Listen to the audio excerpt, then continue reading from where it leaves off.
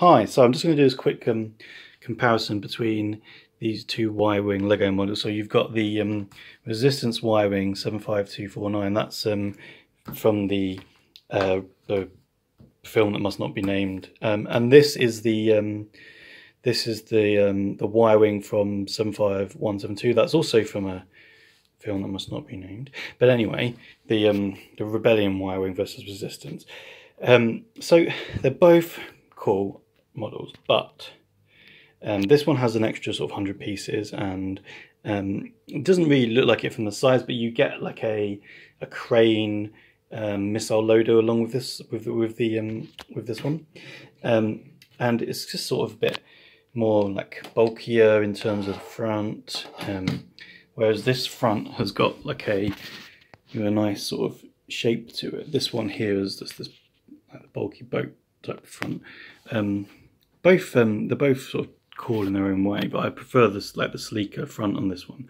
I think they're probably sort of both based on the the actual film models though, so you can't really complain about the differences, and I think they're both nice. The detailing just on the back, I prefer to see this sort of symmetrical middle missile loader, whereas this one's got one off to the side, and the detail on the Resistance one with the hooks and clips and bits is actually sort of more, like it's kind of cool. This one, or they've got lots of hooks and joined parts in there, so they're both good. I really like this little nubbin here, and on the backs, you've got some different sort of paneling steering. And the big difference on these, and the real important one for me that makes this Rebellion one much superior, is it's just the engines. Now, the way they hook on is much sturdier. These things have only got 2 clips on them, and then the backs, the actual sort of whatever these are, nacelles, they are very sturdy on these.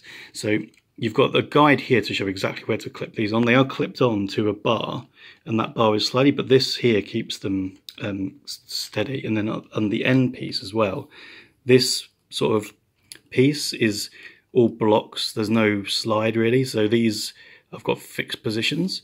So even though this middle part here can slide up and down, it doesn't, and they hold their shape and they're pretty firm. But with the Resistance one,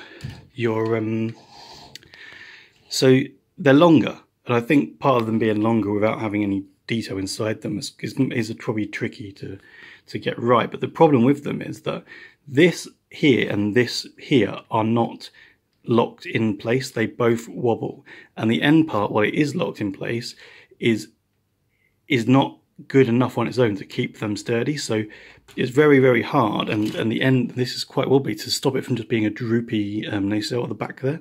It's long, and just these sliding, if these were locked with something that wasn't a because what happens here is there's like see this, and there's clips into the middle of one of those, and then it just slides up and down, and that's the same there and there.